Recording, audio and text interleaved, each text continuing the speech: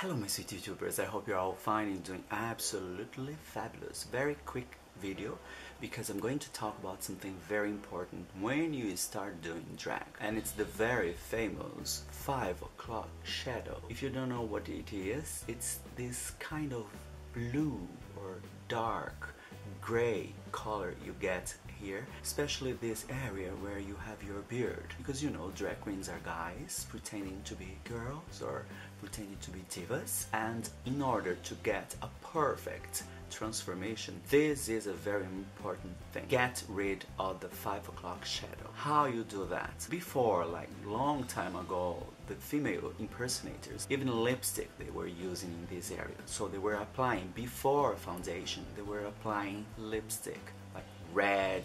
But you know what? The best color is orange. Yes, orange, because orange is a complementary color of the blue, so it works very well together. So you know, this blue plus orange plus foundation, blue, it makes your beard disappear. Of course, something very important, you must get a very good shave, and it's very hard when you are doing drag like one day after the other, and shaving every day very good is not good for the skin, but anyway, sometimes you have to do that. So don't forget, have a very good shave, and after apply something creamy in orange. You can even use lipstick. A lot of people use lipstick, but if it's orange lipstick, it's going to be perfect.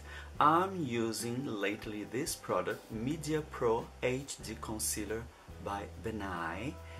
It comes in this little box and it's very creamy, and it's a dark orange, almost brown, you know, but it's perfect. As you can see, I applied all here, not here, and I think you can see this is really kind of gray and bluish, and this is not.